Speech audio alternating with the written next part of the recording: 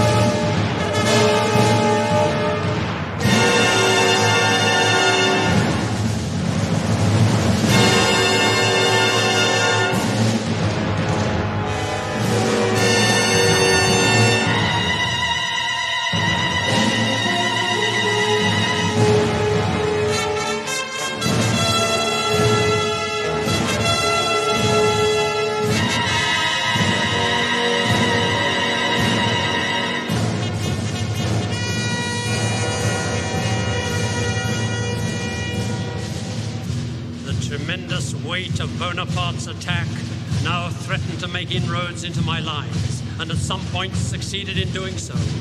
It was at this perilous juncture that Sir Thomas Picton elected to launch from concealed positions in the wheat fields a surprise assault upon the enemy's flank with his Highland Regiment, the Gordons, the Camerons, the Royals, and the Black Watch.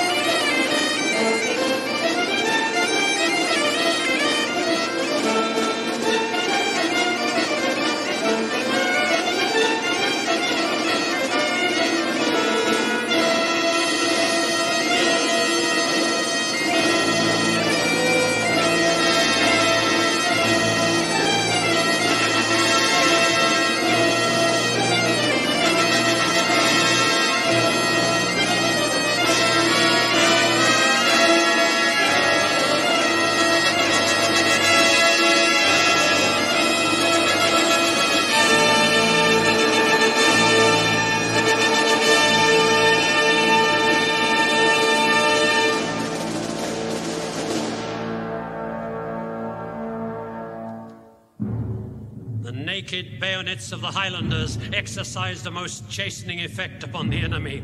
This was the moment for the cavalry, the Life Guards, the Dragoons, the Scots Greys, and the Hussars, under the command of the noble Earl of Uxbridge, to take advantage of the disarray created by the redoubtable Highlanders. And our cavalry moved forward in formation towards the still powerful foe.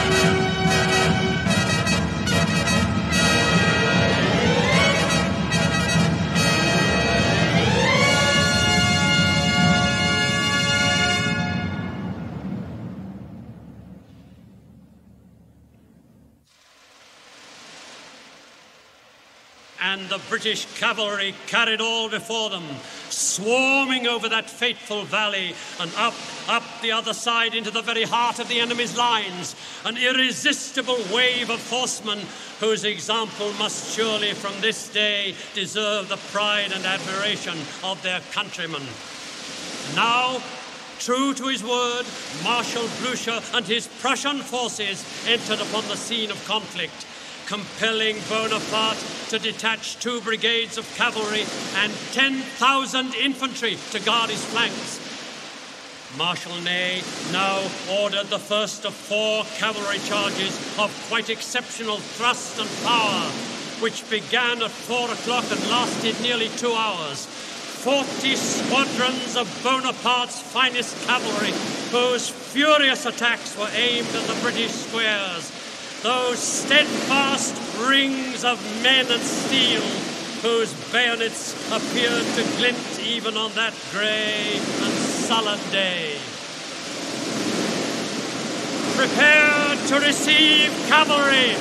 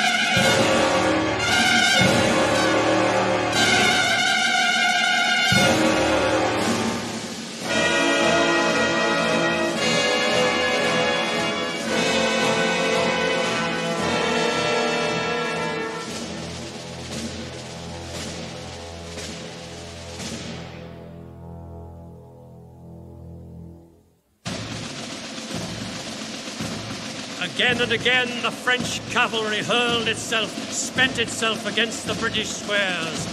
Mad, blind charges they were, each in turn repulsed by my soldiers in the most steady and valorous manner. With the late-coming Prussians now fully in the fray, it seemed to me only a matter of time before the day could with justice be called our own. With Bonaparte's hitherto invincible imperial guard recoiling and disintegrating before our eyes, I thought, oh, damn it, in for a penny, in for a pound. And standing high in my stirrups, I waved my hat 3 times in the air towards the retreating French troops. It was a signal instantly understood, and chase was given with a will. In those hours of dusk, in that Belgian valley, we delivered Napoleon Bonaparte his death blow.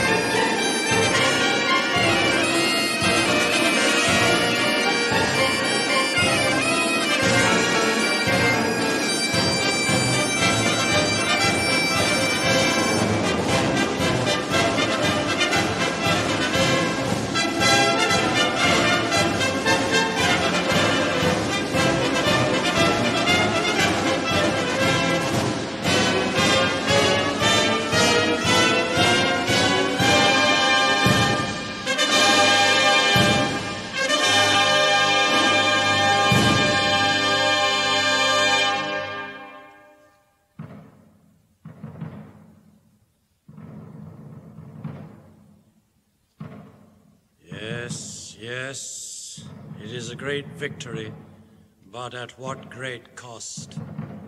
My losses have been immense, unimaginable. Some 16,000 British fallen, of high rank 620 officers killed and wounded, including every member of my personal staff.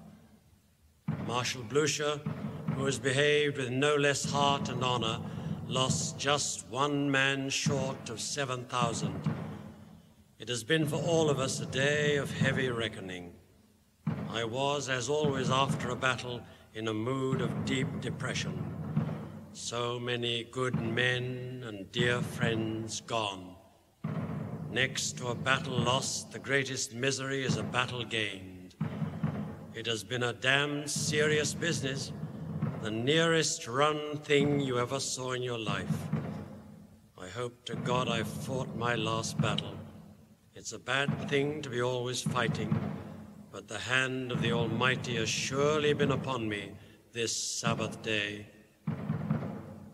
Riding back to my headquarters in the moonlight, I heard men cheering me to the echo, even those much weakened by loss of blood and the severity of the day's pounding match. But it is I who, with a thankful heart, must salute them, for never upon any occasion has the British Army conducted itself better or to better purpose. The Division of Guards set an example which was followed by all, and there is no officer nor description of troops that did not behave with determination and enterprise upon that day in history at Waterloo.